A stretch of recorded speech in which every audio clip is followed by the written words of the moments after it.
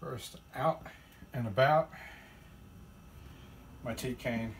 If it's not raining, this is what I like. I can lean on it, I can hang my book bag on it. If it's raining, the green umbrella that has been bent, stabbing a pit bull, but not once, but twice. There it is. I've been waiting to introduce this. This is Yo Hammer, the Chihuahua that Ishmael made me. It's got grippy stuff here. You put a Pink Floyd pommel on it. You could use it like a saber this way. I prefer holding it like this, but it depends on how I'm carrying it at the time that I need it.